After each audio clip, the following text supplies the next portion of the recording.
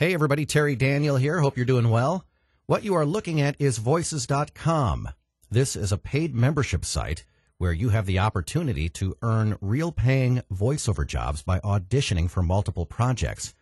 This is there's a lot of pay-to-play sites out there. I would highly recommend this one. They're very well organized. They're great people, and I think the interface is really user-friendly. Plus, I've had the most luck on Voices.com, so of course I'm going to stick with it. I'm not going to get into the account details of how I set up my account, but I do want to show you how I audition for Voices.com. Now, a few things to keep in mind before I take you through the tutorial here.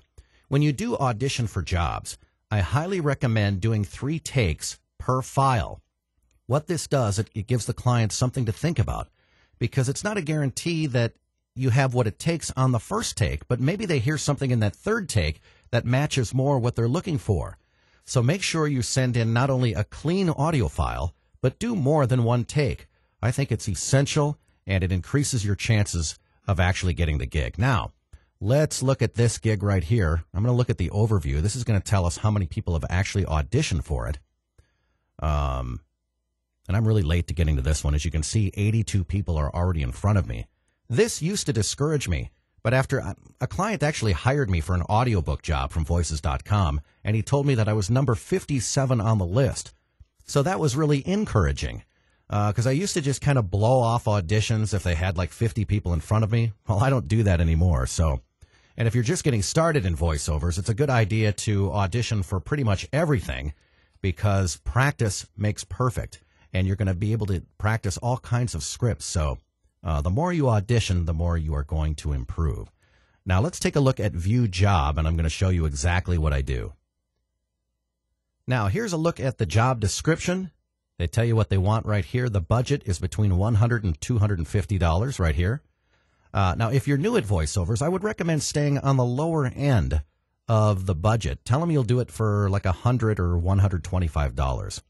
If you've been doing this for 20 plus years like myself, I might actually ask for $200, but everybody's going to have a different opinion on that. I'm just telling you what has worked for me. So let's go up and actually reply to the job. Now, this is the page where you actually apply for the gig.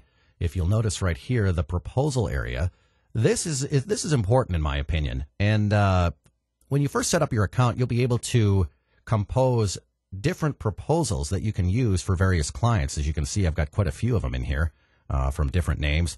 Now, let's say that the client's name is Catherine, and the budget, as you can see, it was like, I already forgot, it was like somewhere between $100 and $250. Well, let's say I'm going to do this job for $150. As you can see, $150 is already in there. Now, my proposal is very brief. All I do is share how many years I've been doing voiceovers, and then I tell them what the rate includes. Now, very importantly down here, you want to include your email signature, especially if you have a website that you want to direct the client to, and your cell number. I mean, this is all optional, but I highly recommend putting your email signature in there. You want to direct your client back to your website where you'll have more testimonials and more information on your services. Now, if you don't have a website, you can also direct the client back to your Voices.com profile, and obviously they can explore and browse through your profile as well. Now let's go down here and put in 150, and Voices.com is kind enough to calculate that for us. Right here, this is the SurePay escrow fee. What is SurePay? Well, SurePay is a secure payment service that is offered to clients on Voices.com.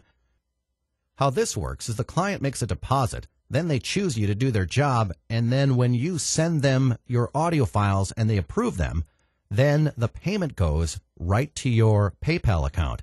It's a secure and guaranteed payment service. I'm really glad that they use SurePay. Now let's go down here.